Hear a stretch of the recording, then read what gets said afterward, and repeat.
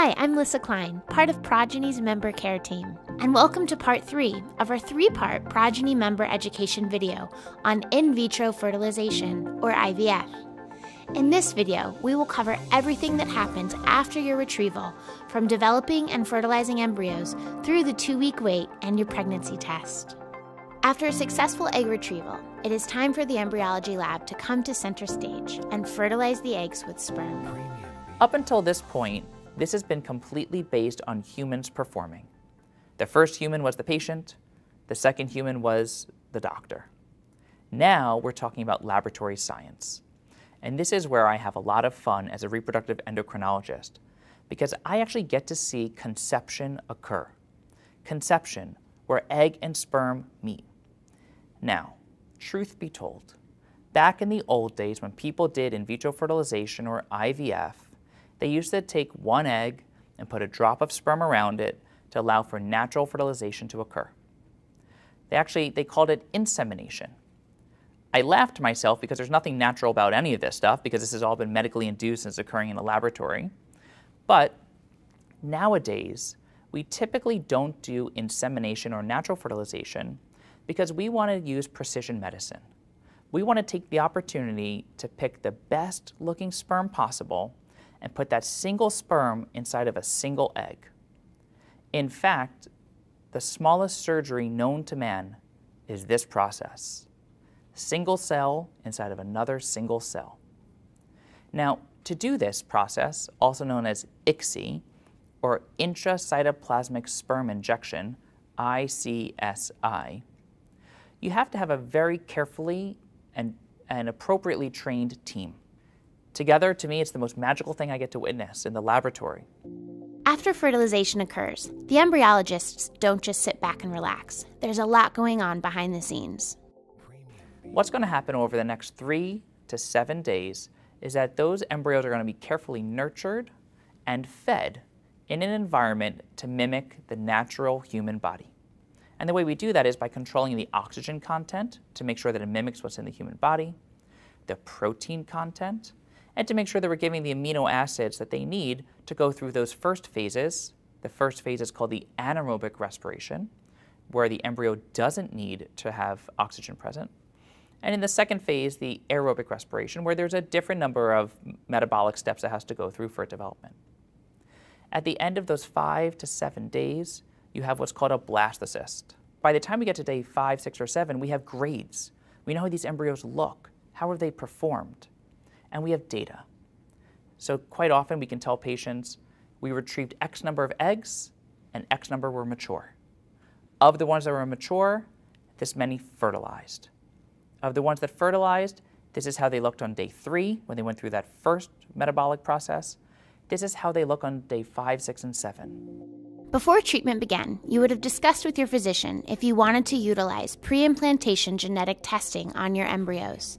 Preimplantation genetic testing for aneuploidy, or PGTA, is a great way to make sure you are transferring a chromosomally normal embryo, which will have a higher implantation rate, lower miscarriage rate, and greater outcome for pregnancy. PGTA is sometimes called CCS. It used to be called PGS, and it is covered under your progeny benefit. Going to IVF should not be taken lightly. Many patients think that it's a slam dunk. It's an automatic guaranteed pregnancy. But truth be told, if someone has a long-standing history of infertility, there's probably some underlying pathology that's been going on for a while, and something's going awry in the process. Sometimes we learn that despite having very good numbers, meaning egg count on ultrasound, anti-Mullerian hormone on blood work, or a young age, or normal semen parameters, that by the time that these eggs and sperm make it to the laboratory, there's some intrinsic egg dysfunction or sperm dysfunction. Even though we can control as much as we can in the laboratory, there's some things that are out of our control. And those things are the genetics. In plain English, the most beautiful embryo can be chromosomally abnormal. And if that embryo is abnormal, that can lead to a child with disabilities, things like Down syndrome, for example. That's the common one that people know about. Or it can lead to a terrible miscarriage. Patients often ask, my friend had 4 transfers done in another clinic and none of them stuck. Do you know why? And I always tell them no, because getting an embryo to stick or implant can be the uterus, which is where you're putting the embryo back, how you're putting the embryo back, the environment you're putting it back in, how you grow the lining of the patient. But more importantly is, what did those embryos look like? How did they perform? What was their chromosomal status? All these data points help us guide patients along their way. After the embryos develop and at least one is deemed viable, it is time to prepare the uterus for transfer. So after your retrieval, of course, the next question is, when am I going to have my transfer? So ideally, we like to wait until we know that we have normal embryos to transfer, unless, of course, you're having a fresh transfer. Otherwise, you would contact us with your period and we would talk about your protocol. We would either put you on a birth control pill to allow us to have timing, a drug called Lupron, which also allows for timing and prevents ovulation. So we have complete control of preparing your lining for the transfer. So depending on what the protocol is, we review that in detail with you, order your medications, again, make sure every consent is ready to go, and set you up for your transfer. Either before the IVF process goes through, the ovarian stimulation, or after retrieval is you assess the endometrial cavity by either putting fluid inside of the uterus to make sure that there's no lumps, bumps, or abnormalities. Those are fibroids or polyps or irregular growths. You look at the lining to make sure that the lining is normal and regular. You make sure there's no fibroids around the lining that's changing the contours of the lining. And you also make sure that the fallopian tubes are clear. If you have fallopian tubes with fluid in them, which is called a hydrosalpinx, that can significantly diminish your chance of a successful transfer because that fluid flows backwards into the cavity and is toxic to embryos. But once you assess the cavity and you're comfortable that you have a good uterus, you're good to go with the preparation of the lining. The preparation of the lining typically takes 10 to 14 days as well. We give patients medications to grow their lining in a very programmed and structured and reproducible fashion so that the thickness of the lining gets to an appropriate state and so that the histology or the cell type within there represents the environment that normally would be there when trying to get pregnant on your own. There's lots of ways to do an embryo transfer preparation cycle. If the patient has regular cycles, you can let them grow their lining on their own. And then after having spontaneous natural ovulation, you put back an embryo a couple days later that's at the correct stage. That's the natural cycle FET, which every patient always asks for. But not every patient's the right candidate for it, because that patient may not make a lining that's thick enough in their own natural state. The next option that we can offer them is something called a programmed frozen embryo transfer or programmed FET. During this process, we give the patients medications in a very controlled and regimented fashion to grow their lining and to help grow it thick enough that it's appropriate for an embryo transfer. We then start synthetic progesterone. And what the progesterone does is it helps mature that lining to make it the right histology or cell type to welcome an embryo, to let an embryo stick. All of the preparation, injections, monitoring, and lab work has been building up to this, the embryo transfer. On transfer day, once the doctor is ready and embryology is ready, they wheel the embryo back in an incubator, just like you see in the NICU or on TV. It even has a little beeping noise, and they come into the room. Then they prepare the embryo, and you can see this all under the video. So it's kind of cool that you're able to see all that. And then obviously they make sure that we're identifying the right embryo to the right patient. At that point, the doctor then prepares you for the transfer. So similar to all the ultrasounds you've had done to get to this point, you will be doing an ultrasound guided transfer. So all doctors do an ultrasound guided to help know exactly where they're placing the embryo. So you'll be able to see that on the video when they're actually injecting the embryo. So that's a really nice point where you're involved with the transfer. It's kind of like starting off like a pap smear, right? So we place a speculum in the vagina and we visualize the cervix, which is the bottom of the uterus or the top of the vagina. And then through that very small pinpoint hole, we carefully introduce an embryo into the endometrial cavity or the lining of the uterus. A lot of patients ask us if they can go back to work after the transfer, and that's totally up to you. It's whatever you're comfortable with. If this is your normal routine and you want to do that, that's completely fine. If you'd rather go home and veg on the couch and relax, that's fine too. Whatever's going to decrease stress is our best answer for you. When you think about IVF, you might think there's a greater chance of having twins, or triplets even, but things have changed over the years. Fertility specialists, or reproductive endocrinologists, overwhelmingly agree that an elective single embryo transfer is the safest option for a healthy pregnancy. The Centers for Disease Control, who also regulates the IVF practices in America, and SART, both carefully state that one cycle should yield one baby. And that's the goal. In fact, our goal as clinicians is for one healthy baby at a time. After the transfer is the wait to find out if the embryo implanted in the uterus. This is commonly known as the 2-week wait. After the transfer, the nurse will then review any do's and don'ts and what to expect during your 2-week wait. You will be encouraged to continue all medications and a normal life at that time. About 9 days later, we do your blood work, and if you are pregnant, you will be 4 weeks pregnant. Once the transfer has happened, implantation has to occur. Implantation occurs over the next couple of hours to days. Some patients have some bleeding or spotting when implantation occurs, and most patients feel nothing. In fact, this is the most common question I get from patients. Doc, I had my transfer, I feel nothing. And I always tell them the same thing. Great, because you shouldn't feel anything.